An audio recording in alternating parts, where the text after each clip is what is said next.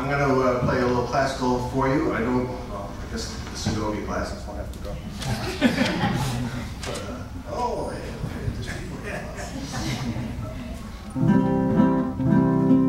Just kind of run through a couple pieces because play a lot of different styles, and this is kind of like a, you know, appetizer. What I do. A lot of this music that you're hearing today is on the CD. Just to let you know. And here's something not on string guitar.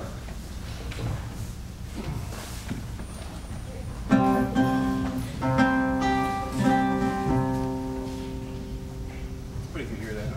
Am I loud enough?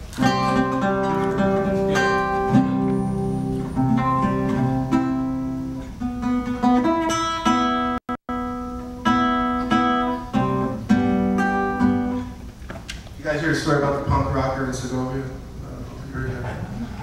Punk rocker's getting ready to play Royal Albert Hall. He's getting ready to go on stage.